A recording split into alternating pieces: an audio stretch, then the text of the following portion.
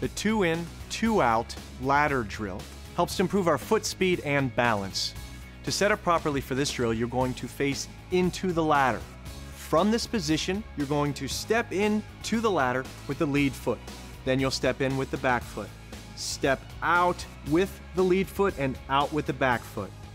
When you step out, you're moving down the ladder each successive step. Don't lean over too far. Don't let your weight shift back. Stay over your hips, over your knees, over your feet. Staying in balance will help you to increase your speed. Start slowly, get the pattern, get the tempo, and increase your speed from there.